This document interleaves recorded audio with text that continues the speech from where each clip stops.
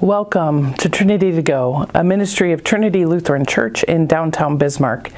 My name is Pastor Martha Harrison, and it is just a joy to be with you this day. This week we're celebrating Epiphany, the last day of the Christmas season, and I'd like to read to you the intro for today. The Feast of Epiphany, which means manifestation, concludes the Christmas season with a celebration of God's glory revealed in the person of Jesus Christ. In Isaiah and Ephesians, that glory is proclaimed for all nations and people. Like the light of the star that guided the Magi to Jesus, the light of Christ reveals who we are, children of God who are claimed and washed in the waters of baptism. We are sent out to be beacons of light of Christ, sharing the good news of God's love to all people. So we gather this day in the name of the Father, and of the Son, and of the Holy Spirit. Amen. Let us pray. O God, on this day, you revealed your Son to the nations by the leading of a star. Lead us now by faith to know your presence in our lives, and bring us at last to the full vision of your glory. Through your Son, Jesus Christ, our Lord, who lives and reigns with you and the Holy Spirit, one God, now and forever. Amen. Our first reading for today comes from Isaiah chapter 60. Arise, shine, for your light has come, and the glory of the Lord has risen upon you. For darkness shall cover the earth, and thick darkness the peoples. But the Lord will rise upon you, and his glory will appear over you. Nations shall come to your light, and kings to the brightness of your dawn. Lift up your eyes and look around. They all gather together, they come to you. Your sons shall come from far away, and your daughters shall be carried on the nurse's arms. Then you shall see and be radiant. Your heart shall thrill and rejoice, because the abundance of the sea shall be brought to you. The wealth of the nations shall come to you. A multitude of camels shall cover you. The young camels of Midian and Ephah, all those from Sheba, shall come. They shall bring gold and frankincense, and shall proclaim the praise of the Lord. Here ends the reading. Our gospel reading for today comes from Matthew chapter 2, beginning with the first verse. In the time of King Herod, after Jesus was born in Bethlehem of Judea, wise men from the east came to Jerusalem, asking, "Where is the child who has been born King of the Jews? For we have observed his star at its rising, and have come to pay him homage." When King Herod heard this, he was frightened, and all Jerusalem with him. And calling together all the chief priests and scribes of the people, he inquired of them where the Messiah was to be born. They told him, "In Bethlehem of Judea, for so it has been written by the prophet. And you, Bethlehem, in the land of Judah, are by no means least among the rulers of Judah. For from you shall come a ruler, who is to shepherd my people Israel." Then Herod secretly called for the wise men and learned from them the exact time when the star had appeared. Then he sent them to Bethlehem, saying, "Go and search diligently for the child. And when you have found him, bring me word so that I may also go and pay him homage." When they had heard the king, they set out, and there ahead of them went the star that they had seen at its rising, until it stopped over the place where the child was. When they saw that the star had stopped, they were overwhelmed with joy. On entering the house, they saw the child with Mary his mother, and they knelt down and paid him homage. Then opening their treasure chests, they offered him gifts of gold, frankincense, and myrrh. And having been warned in a dream not to return to Herod, they left for their country by another road. Here ends our gospel for today. So grace to you and peace from God our Father and from our Lord and Savior Jesus Christ. Amen. So for the past few days, I've been working to put all my Christmas decorations away, and to get my apartment back to, I guess, where it should be, so to speak. The ornaments have been taken down, the tree is back in its box, the Christmas Village pieces are packed safely away in their boxes, and the lights are wound up and put away with hopes that they won't turn into a big knot by next year. As I was doing all of this, I paused when I got to my nativity scene. And I have my new nativity scene here on the table with me today. I got the peanuts. I kind of like them. You might have heard my sermon on Christmas Day, but I like the peanuts. I got this nativity scene.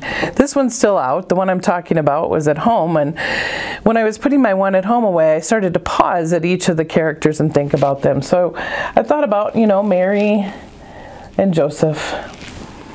And I thought, did they even know what hit them?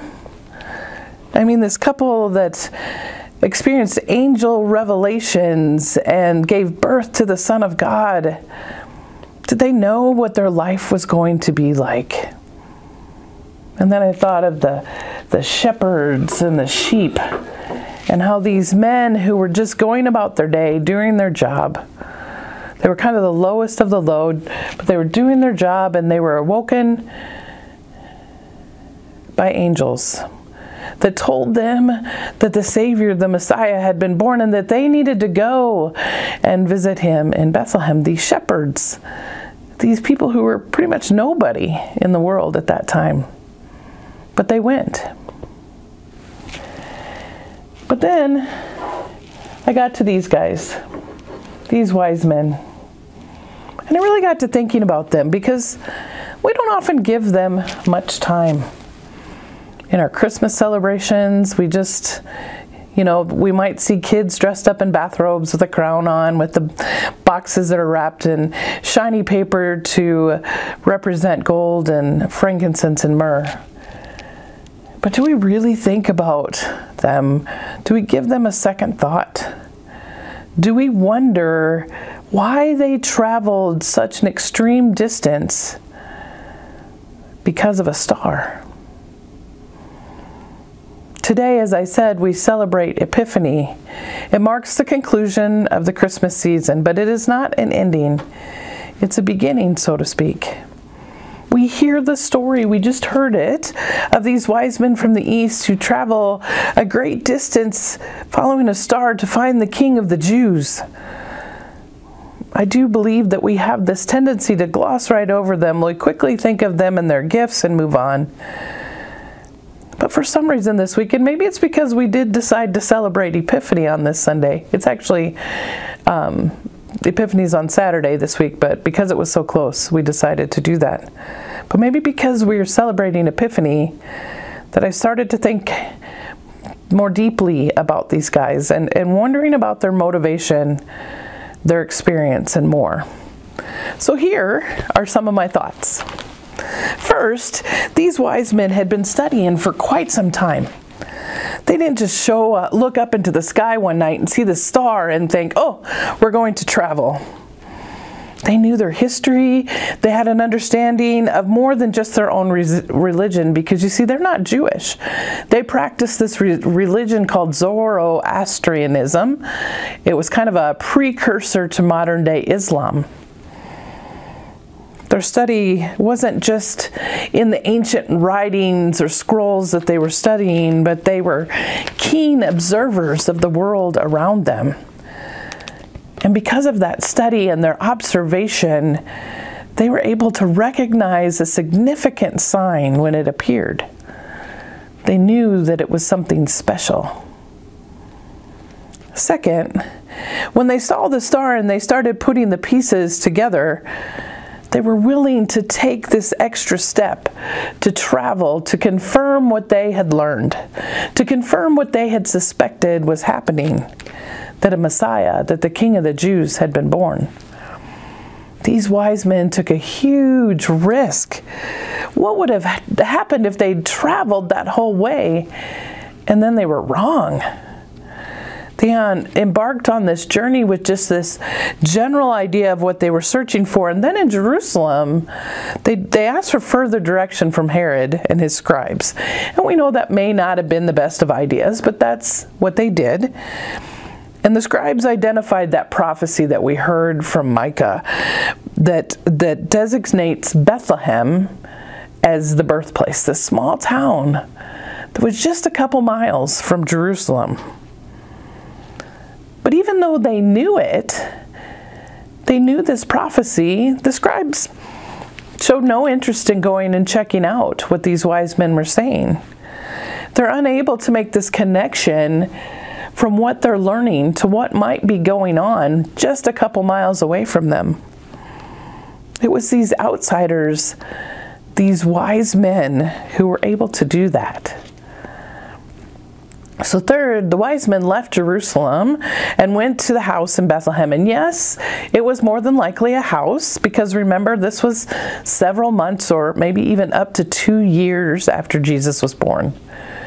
They arrived at the house with their gifts, and they, in that instant, received confirmation of what they had learned and what they had predicted, Mary and the child. And what did they do? These wise men responded with all the gratitude that they could muster. They bowed down and worshiped the child. They were believers, even though they were outsiders. Gentiles, foreigners, people who practiced a completely different religion than Judaism. And finally, after experiencing all that, they were still open to more learning, still open to visions and insight. King Herod had asked them to come back and tell him where this new baby was, so that he could go and pay him homage. We all know that that wasn't what he wanted to do. He was threatened by the presence of another king. But instead of going back to Jerusalem, the wise men were told in a dream to go home by another road, and that's what they did. So those are my thoughts right now on the wise men. And you might be thinking, well, that's nice, but what does that have to do with us? Well, Epiphany is about revelation. It's about the light of Christ being revealed among us, the light of Christ being revealed to all people, not just the Jewish people. That revelation was not just a one-time thing. God is revealed to us each and every day, and we are given this light to share with others. God's love is revealed to us. God's salvation is revealed to us, and we are given that light to share with others. You see, Epiphany is this promise that God is among us, that God is here even when we don't notice, even if we don't notice the signs. But how can we notice those signs? How can we see God among us? We talk about looking for God working in our world a lot. But how can we get better at that? How can the example of the wise men help us to see God's revelation among us and to share those with others? Well, first, we need to study and learn. The more we know about God and our faith, the more we're able to see the signs of God among us. Opening our eyes to the revelation of God begins with the study of God's Word, by doing Bible study, going to Bible study, or reading on our own. Second, study also involves being attentive to the world around us and watching what's going on, and not making assumptions on what we think we know. The wise men studied a great deal, but they also watched for the signs in their world. However, the scribes, those religious people in Jerusalem, were not attentive to the world around them, and their study led them nowhere. So you see, when something in our world lines up with something we've been studying, we get this nudge to go investigate, to move, and to really see God, just as the wise men did. Finally, it is good to seek guidance.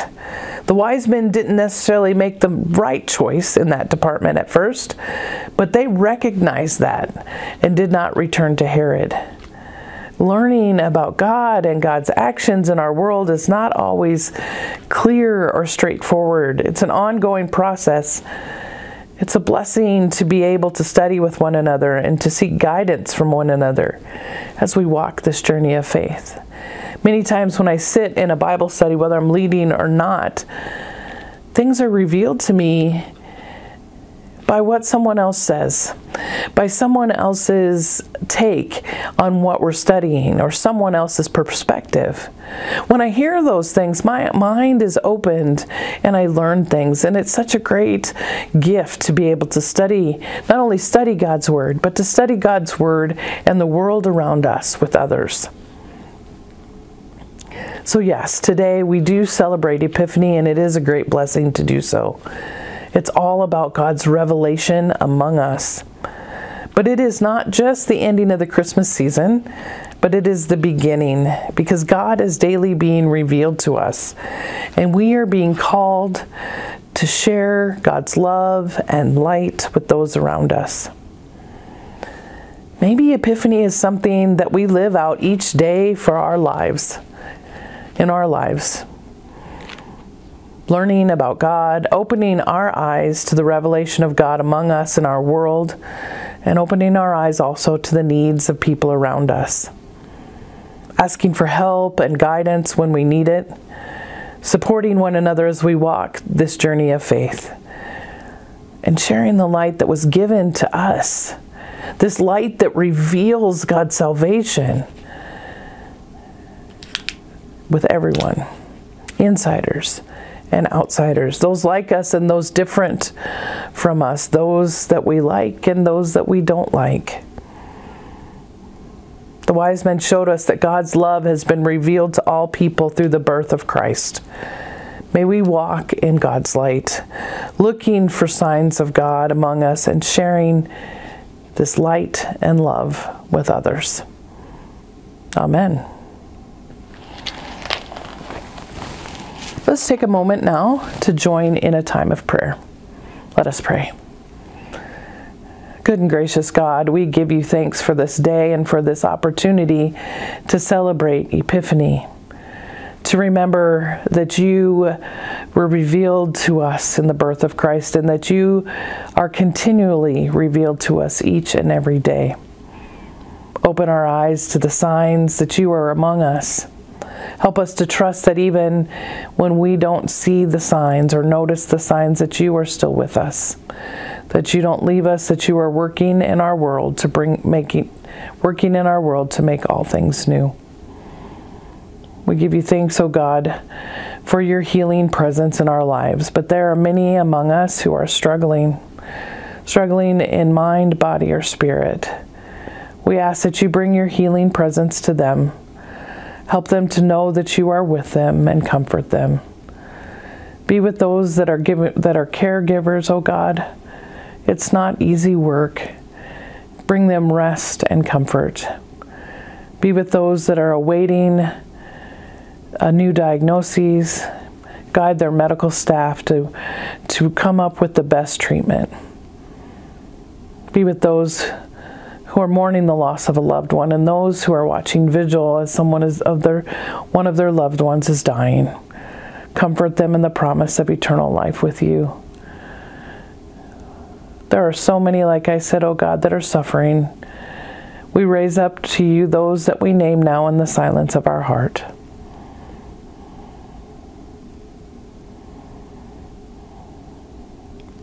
Thank you, O God, for walking with them and bringing them comfort and peace. Continue to guide us, O God, in the ministry that you call us to. Those things that you guide us to do in our everyday life as we see the needs of the world around us. Empower us to step outside of our comfort zone to help someone in need. Bless us with the resources and the ability to help. We place all these prayers at your feet, O God, confident that you hear them and you answer them. We pray them in the name of your Son, Jesus Christ, who taught us to pray. Our Father, who art in heaven, hallowed be thy name. Thy kingdom come, thy will be done, on earth as it is in heaven. Give us this day our daily bread, and forgive us our trespasses, as we forgive those who trespass against us. And lead us not into temptation, but deliver us from evil. For thine is the kingdom, and the power, and the glory, forever and ever. Amen. Thank you so much for joining me for this short time of worship here on this day of Epiphany.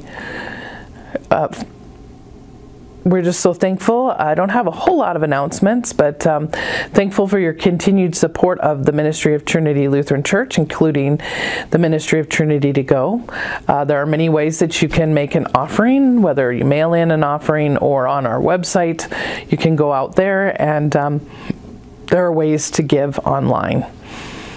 We are also in the process of sponsoring a family, an immigrant family, a refugee family from Costa Rica.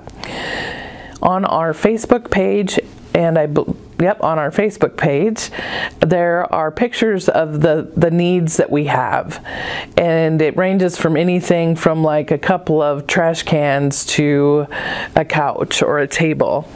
In a few days, we'll also release what the grocery list is as well. If this is something that is of interest to you, and you have questions, you can email me at harrison@trinitybismarck.com. You can also give me a call in the office, and I'm more than willing to chat with you. You can donate from the needs list. You can make a gift so that we can shop for the things on the needs list, and there's also the opportunity to come and help us clean and set up the apartment. This is all happening within the next couple weeks.